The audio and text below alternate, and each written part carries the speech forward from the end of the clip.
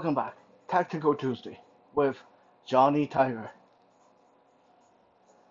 The date is September 21st, 2022.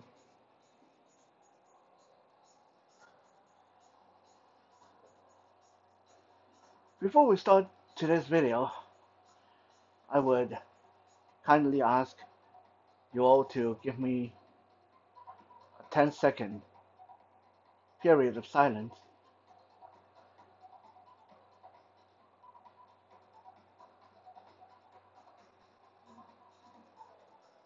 So I've been MIA for the past 2 days.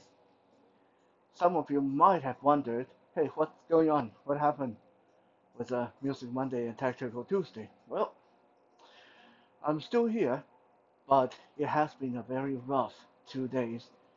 Kitten and I have lost a dear friend who passed away unexpectedly Sunday night. He was one of my best students, one of my best friends, one of the best people I've known in my life. So young, so strong, so healthy, not a single bad habit, and he just went to sleep and, well, he left us. Might have been an aneurysm or a stroke, but no matter what, it was unexpected because he was only 39 years old. So stepping into this training room today was extremely difficult. As soon as I stepped in here, I was overwhelmed by the memory of teaching him, training him, encouraging him, passing my skills, techniques onto him, pushing him to work hard, to sweat, to improve. As soon as I stepped into this room, I went down onto my knee and basically stayed there for about a minute, just talking to him, hoping that he can hear me.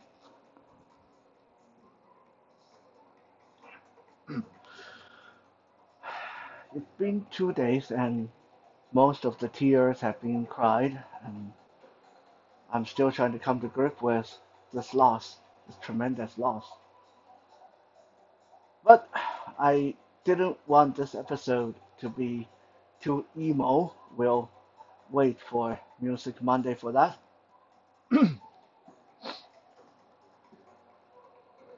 Today,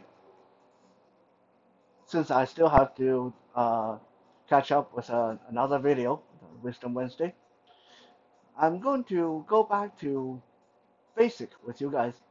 And we're going to talk about one of the more commonly seen um, mistakes, one of the more commonly seen errors when people punch.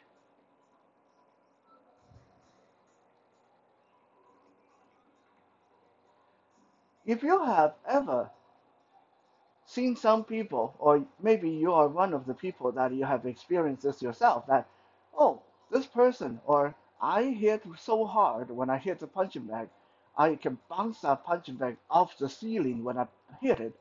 And how come when I get in the fight, or how come when that person get in the fight, it's suddenly not effective?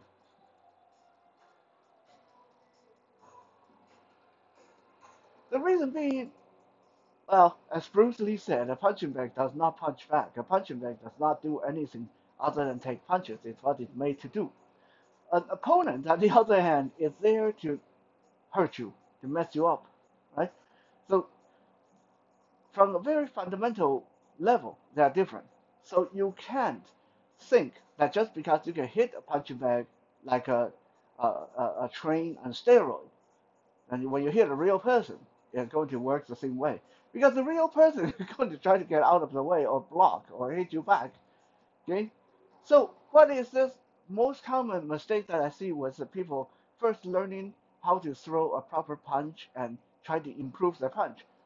Is when people hear people say, when you punch, you got to put your weight into it, You got to penetrate. You got to punch through, like the karate thing. My karate sensei used to say, when you punch, you throw a punch, and at the end of the punch, you go, "Ugh," you punch through it.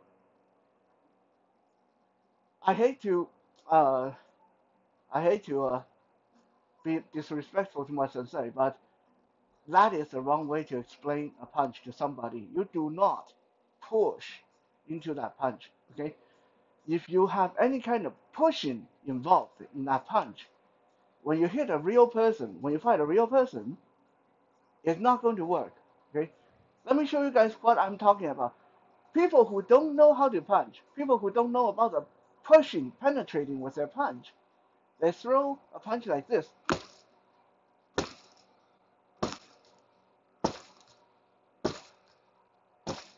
Okay, now that's rocking the target, but I think it's even translate on camera.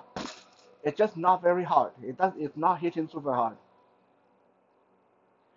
People who take the idea of pushing with your punch or penetrating with your punch, they'll make a lot more ruckus. It's going to sound a lot more impressive because when they punch, what's happening is they do this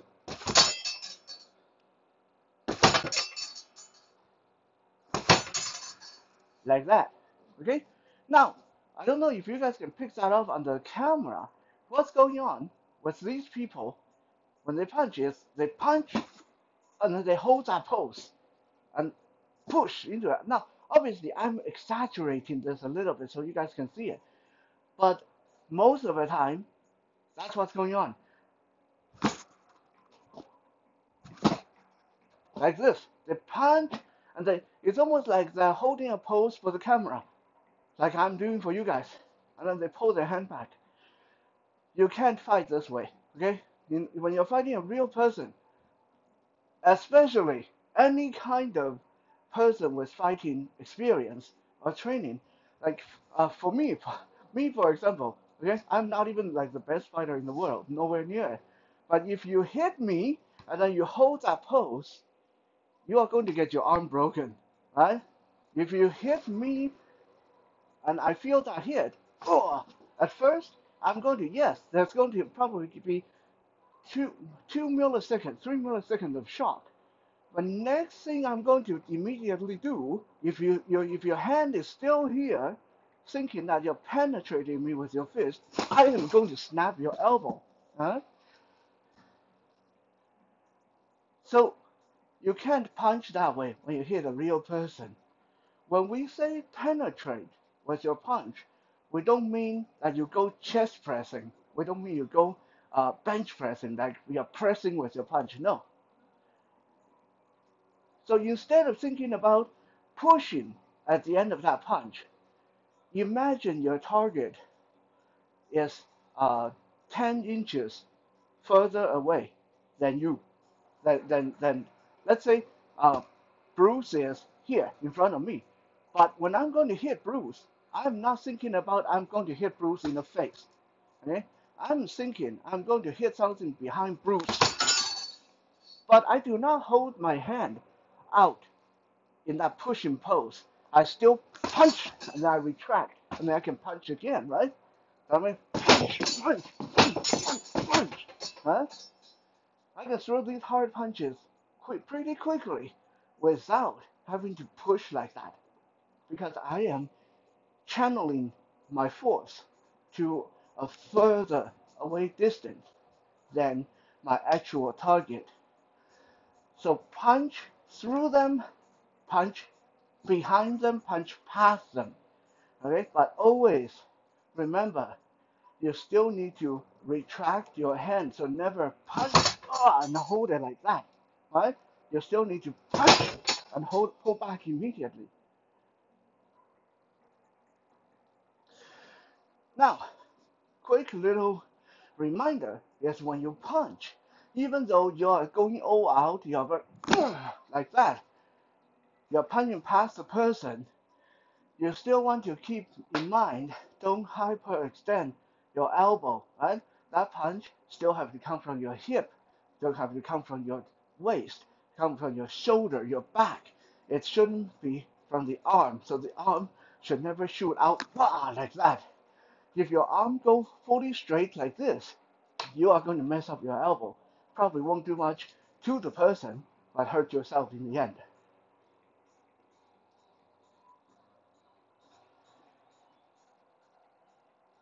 So if you do some pad work, bag work, and you are always looking for ways to improve your punch, from now on, try to hit hard, hit past, hit through the target by imagining that you're hitting something far past the target, but you remember, retract your punch every time immediately, as quick as you can.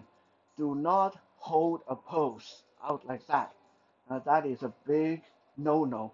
If you spar, you will know that doesn't work. I'll see you guys shortly for Wisdom Wednesday. Thank you for checking out today's Tactical Tuesday, guys, and uh, thank you for putting up with this period where Kitten and I were grieving. Thank you.